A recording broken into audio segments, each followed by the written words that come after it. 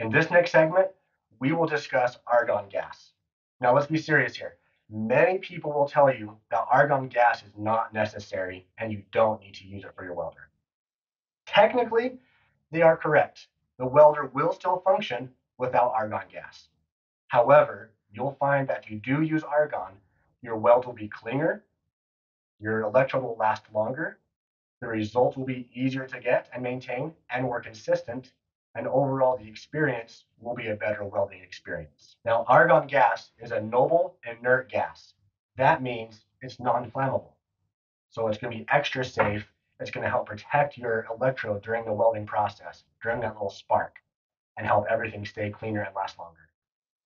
Remember this, professional permanent jewelry artists, or PJ artists as we like to call them, professionals use argon gas. So, are you a professional? If so, use argon gas.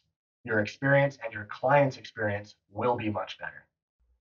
In this video, we're going to be showcasing how to install and pressurize your new Argon mini tank, accompanied with the mini Argon regulator.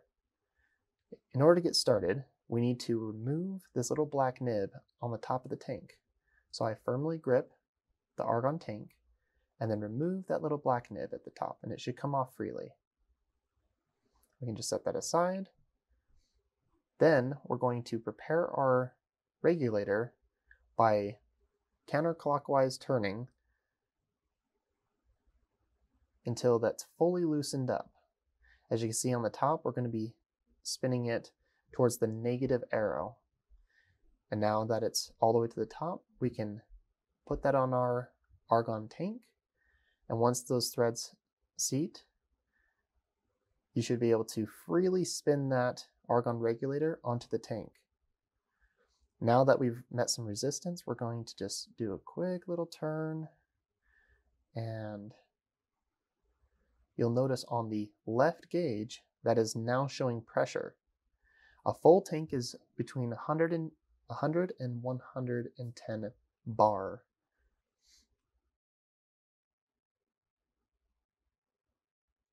Now the next thing that we can do is get our clear hose that came with our welder and install it here in this quick connect port. So we're just going to push that in until it doesn't go in anymore. It's about 1/4 inch. And you'll see that the teeth are engaged so you can't pull it free. Now let's say you need to remove it. So we'll push the white color towards the body of the regulator, and that will disengage the teeth and we can pull that hose free. So show you again, let's put that in. It's firmly in there. And I like pushing on the top and bottom of that white collar towards the body of the regulator, and it comes free.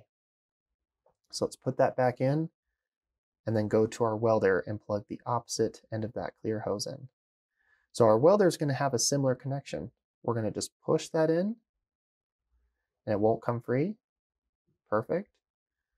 Now again, just to demonstrate that previous technique, is we're going to push that white color towards the body of the machine there.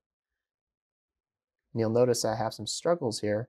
If I do a top and bottom, it comes off very easily. So let's push that back in and then go back to our regulator. So we're going to take a close look at our right gauge. And we're going to turn that clockwise, increasing the pressure that's leaving, as you can see, the positive. So we're going to increase pressure, keeping an eye on this right gauge. Take our time, nice and slow. Eventually we'll start seeing that needle creep up. And we're just going to slowly turn that until it reaches that mark that's been drawn on the regulator.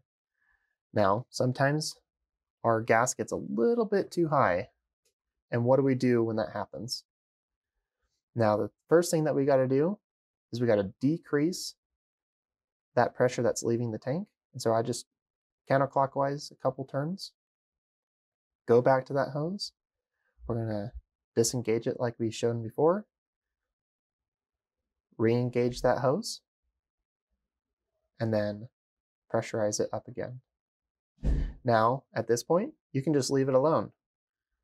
You don't have to do any more adjustments to this tank, and you're free to start welding again.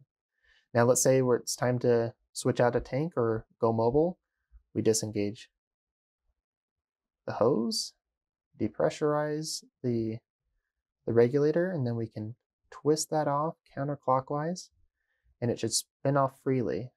And be careful because it can spin off and then fall on the table or floor, damaging the regulator.